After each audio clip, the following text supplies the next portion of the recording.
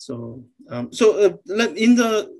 lieu of doing this journey properly throughout the rest of the solar system, let me just quickly show you an overview in the solar system, wait, not browser, solar system chart. So this is the view of our solar system that's to scale, and it's the size of the things wise. Distance wise, maybe not so much. It's showing the solar system architecture. So we've spent the last 30, 40 minutes looking at Mercury, Venus, Earth, Mars. And on the way to the outer planets, we could have looked at Ceres, which is the only dwarf planet in the asteroid belt. We'll either do that later or some other time, which is, I guess, another word for later. And this is Jupiter, our biggest gas giant. And Jupiter has many, many moons, including the 4 Galilean moons, Io, Europa, Ganymede, Callisto. These are in the order of the distance from Jupiter. And it's got many other dwarf moons, both in orbits closer than Io and in orbits larger than Callisto. And yeah, and I will show you just one more thing with the Jupiter we wrap up. Before I go to that screen, let me just show you that there's Saturn, the other gas giant, which is smaller than Jupiter, and I think it's much less dense. It's I think its density is low enough that it would float on water. We cover of its many, many moons. We just mentioned Titan briefly, which has the distinction of being the only moon with an atmosphere. Or moon with the thickest atmosphere, because it's the only moon with any kind of atmosphere.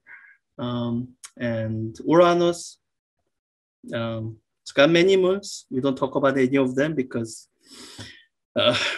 they're all too small. And we are kind of doing this quickly, as you can kind of see in this tour. That's only half complete. Neptune, the planet discovered through math. It has one large-ish moon, Triton.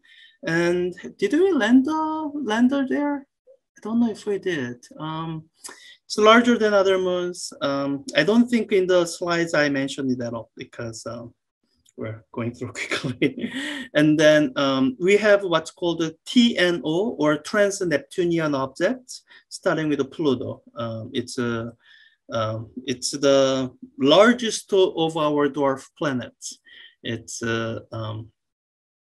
has a moon, and actually in kind of relative terms, it's got a pretty large moon. Like the relative size of Pluto to Charon looks kind of similar to Earth to Moon, with the distinction being Pluto is smaller than our moon. So Charon is not that big. But Charon is probably large enough to have been a dwarf planet on its own, except that it's a moon. So it fails the qualification on that basis. It's a moon rather than a dwarf planet. And the other dwarf planet that's worth some distinction is Eris. That's the what could have been our 10th planet, but its discovery sparked some debate, and what was decided is that it should be, we should create a new category of dwarf planet instead of making Eris a 10th planet and start a likely cascade of more and more planets. Because there are many trans-Neptunian objects that we probably haven't discovered. So, so we have these known dwarf planets, Eris, Haumea, and Makemake, but there are probably more that would fit the qualification for dwarf planet. One thing I would say, so this is the portion of the software where you are looking at artist rendering. I'm pretty sure we haven't done any close flyby of Eris. So this texture you are seeing, it's all made up. It's what someone imagines what surface of Eris could look like. I don't think there's any data that backs up this particular thing. It's so, when you're using simulation software, you just have to watch out for that. When at places, the programmer has to fill in the details from imagination, not real data.